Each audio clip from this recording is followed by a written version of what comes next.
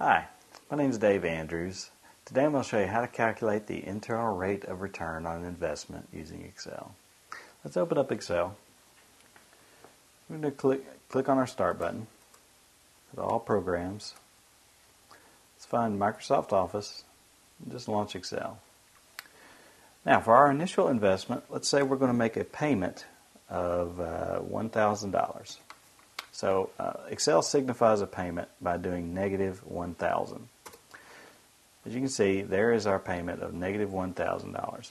So we're going to now type in the amount that we will get as a return value on our investment over 3 periods. Let's say the first period we make back $300 on that investment. The second period we make back $200 on that investment. And the third period we make back $350. So what is going to be our rate of return on this investment?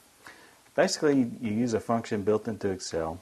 You type the equal sign and then IRR, which means internal rate of return, and open up a parentheses.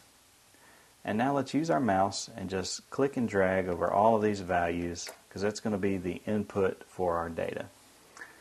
Close out your parentheses in your function and hit enter. As you can see, we have about a 7% rate of return on our investment based upon our initial investment and the amounts that we got back over the following periods. My name is Dave Andrews, and I've just showed you how to calculate internal rate of return using Excel.